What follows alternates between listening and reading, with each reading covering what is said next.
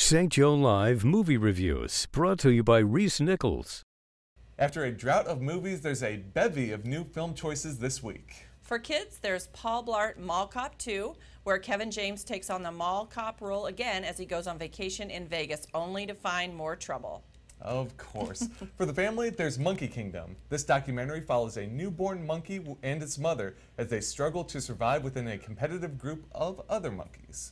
And for adults, there's Unfriended, where a group of online chat room friends find themselves haunted by a mysterious supernatural force. We didn't review these, but we do have some new Blu-ray and DVD choices for you to check out. My pick this week is The Babadook. In this Australian thriller, a single mother, played by Essie Davis, is plagued by the violent death of her husband and battles with her son's fear of a monster lurking in the house. She soon discovers a sinister presence is all around her. This movie is chilling, with a fantastic use of darkness and sound to create an atmosphere of absolute terror and dread as it amps up the stakes as a mother desperately tries to protect her son.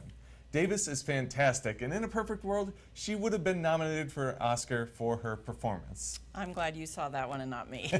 My DVD pick for this week is Maps to the Stars, which was also my favorite movie of 2014.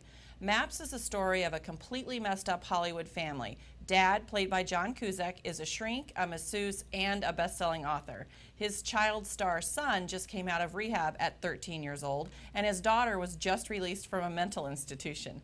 Along the way, this crazy family crosses paths with Havana, an aging actress played brilliantly by Julianne Moore. She actually was nominated for a Golden Globe.